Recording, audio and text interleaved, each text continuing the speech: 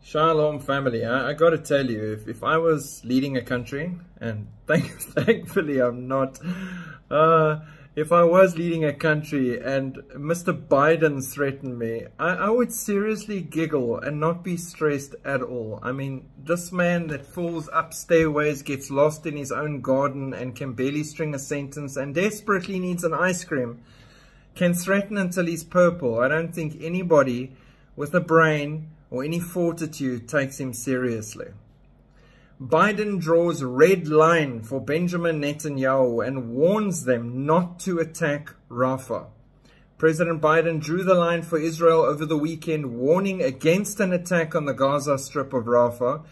In the Saturday interview, the president offered his harshest criticism to date of Benjamin Netanyahu. Great friend.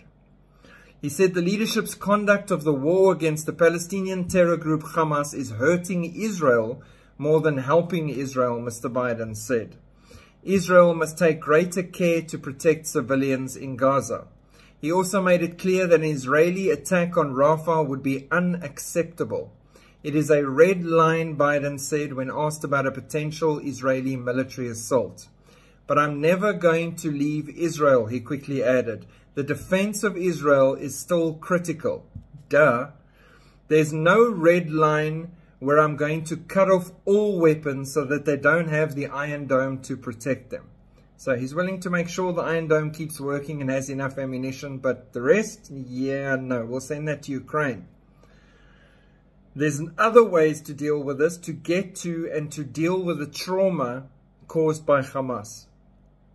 CIA Director William Burns is in the Middle East trying to secure a deal between Israel and Hamas that would free hostages in exchange for a 6-week ceasefire. I do not see it happening. I don't. I'd love to be wrong. I do not see it happening. I see a huge flare-up and an excuse to take the fighting to the next level coming, and we'll see what happens. A lot of tension because of this Rafah operation, and they need to go into Rafah to pick up Sinwar and his buddies. It has to happen. But when it happens, the world is going to implode completely. People's little heads are going to pop. So pray for Israel.